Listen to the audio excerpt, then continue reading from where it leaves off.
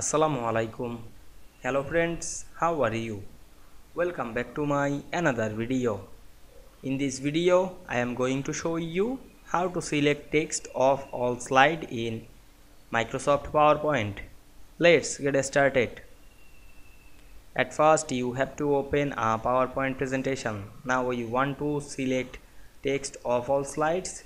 Firstly, select a slide, then press Ctrl A on our keyboard. We can see here selected all slide and text, image, shape, chart, etc. You want to make sure the slides are selected.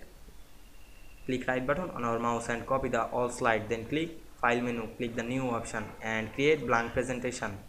Then click right button again and select the paste option. We can see here automatically pasted the all text, slide and chart, image, etc. I hope you enjoyed the video.